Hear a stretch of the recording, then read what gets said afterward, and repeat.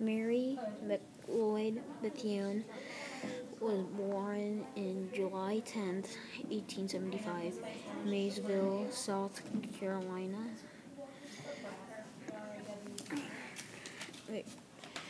Her education was mission school, a seminary, and the Moody Bible Institute.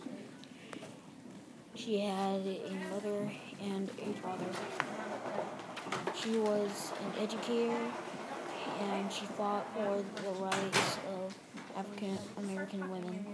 Mary McLeod Bethune founded the National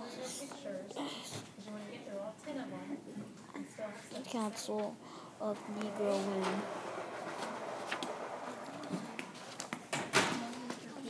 She was the first black woman to head a federal agency.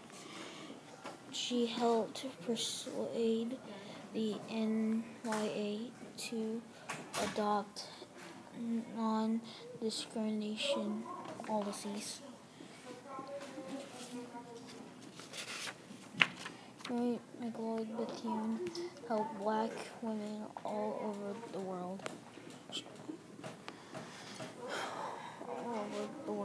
She died on May 18, 1955.